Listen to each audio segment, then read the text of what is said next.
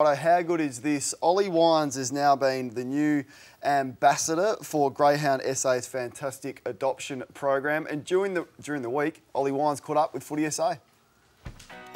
Ollie, why have you decided to be an ambassador for this Greyhound adoption program? It sort of speaks to my mind. I think it's enormous effort that the Greyhound Racing SA puts into this program. It's really exciting to put my name to it and do what I can. Probably only got into it when I came over to Adelaide. Kenny Hinkley owns a few dogs and he sort of got a few of the boys into it, and we had a bit of fun with along the way, and I guess this is a little bit my way of giving back to the industry and giving back to these dogs.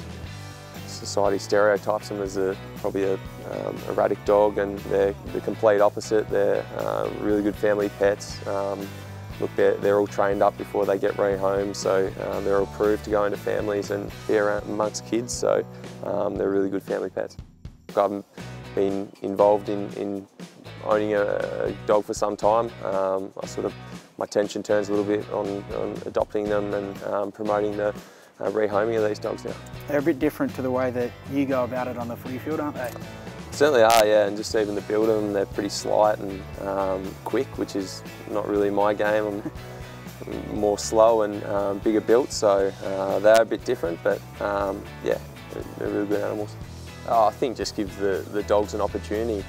People probably look at greyhounds and think they're not the dog for them, but I think you could be proved wrong if you went and had a look at a greyhound or got to know one. They're very good family pets, and I'm sure people will fall in love with them.